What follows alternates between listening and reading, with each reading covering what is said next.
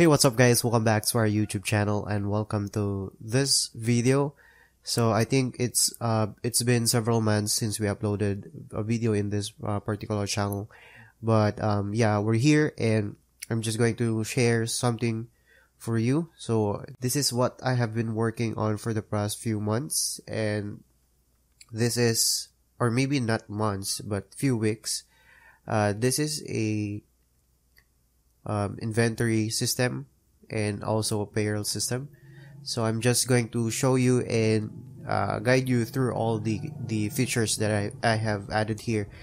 Actually, this is not yet complete, so this is, I think, 80% of what the project should look like. So let's just log out for now, and I'm going to show you first from the login and then to the other features as well. So try to log in, and then if the username and password combination not found, so it should give us an error, so something like that, and then log in. So successful, and it should redirect us into this dashboard.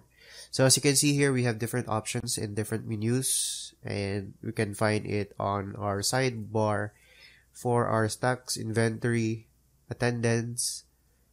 We also have option to add suppliers. Okay, we also have option to add employees and manage employees. We also have features for our customer purchase orders. We also have payment accounts. We also have the payroll or payslip. Okay, so the first one is this stocks inventory. So as you can see, we have few options here. If we have new delivery, right? Okay, so this will be the first user interface that we see, and this is where we process of stocking in our products in our inventory. So we can choose a supplier. So for example, supplier here. Okay, and then we also have sales agents. So for example, Joy. Okay, new. This will be a new delivery. The delivery number, we'll just have to input a number here. And terms. Okay, so this will be like 60 days, or the payment term is 60 days. Date of delivery is let's say January 20, and contact number, and we can choose a product here, and or we can also create an item. So let's try that. Create an item. So barcode, and then dummy product. The unit is, say for example, case. Buying price is 150, retail price is 170, and sale price 150. So add item, and it should be added here. So for example, the delivery has like 50 items for that particular product. So it will automatically calculate the total amount due. So selling price per product is 170. Then let us just say the expiration will be January or March or April 9, 2021. And add another product. So we can choose here, then 20 for this. So we do have the selling price as empty for now, and then maybe 2021 again. Okay, and then save. Well, we need to fill up all the fields, because for this we also have to fill up the taxes. So for example, this is just an example, guys, on how this inventory works. Okay, so then save. and delivery added, and then we can say the details here, all the products that have been delivered to this particular store, and all the details are here, the agent and the company, date of delivery, and delivery number. So after that, we can see here these product that are in stock. So we have here the dummy product. Okay, the delivered dummy product 50 and then 20. Of course, when we stack in, we can also stack out, right? So we should have an option to stack out.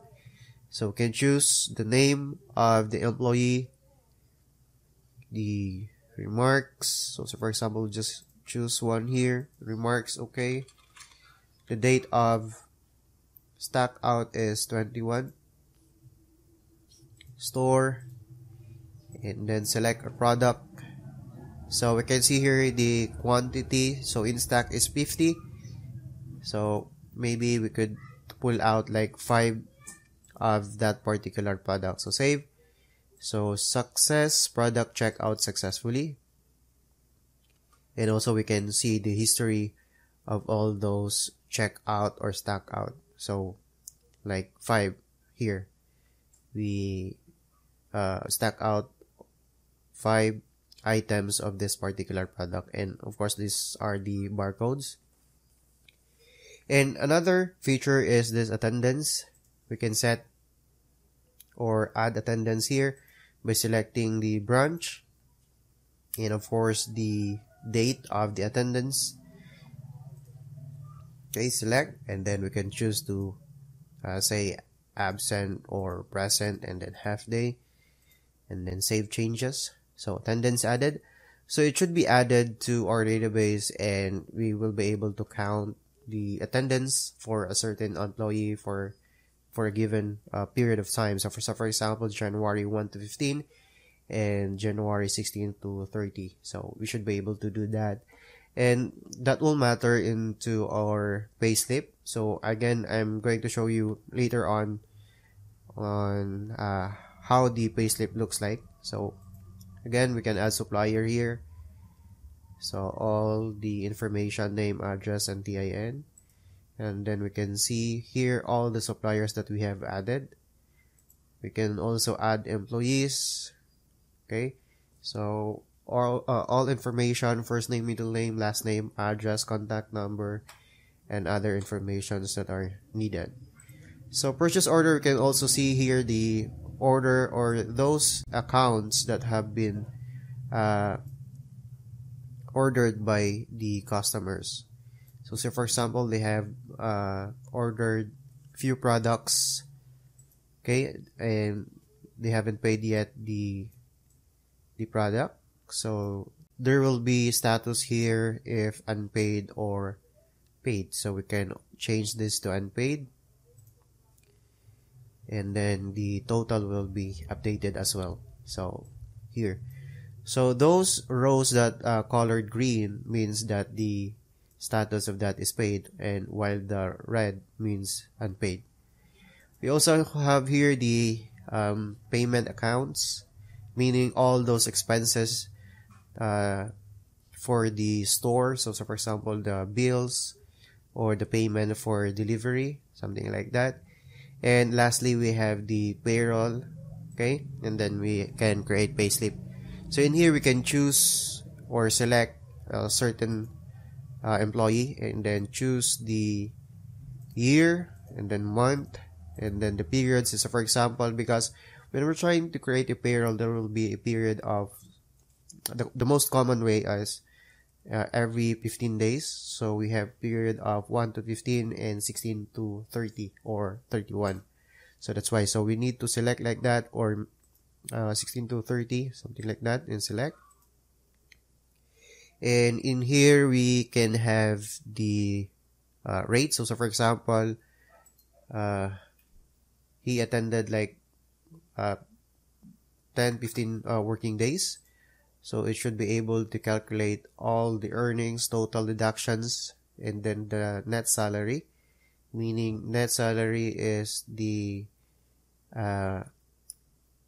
difference between the earnings and total deductions. So total deductions are here. So 137, 60, or these are the breakdown of the deductions. And also we have to input comment, and then let's try to say okay, and then create payslip, then okay. And in here, or in our payslip list, we can select the branch, and then the year, month, and then the period, 1 to 15, something like that. And we can see all the employee and all the breakdown, the summary of the payslip, the rate, number of days, overtime, basic salary, and other deductions. And then of course we can view this, and here the details of the payslip, and we can print this. Okay, and there you go. We can print this so we could have the actual file of this particular payslip. So I think that's it for this video, and if you want tutorial on how to create this project, let me know on the comment section below, and thank you for watching.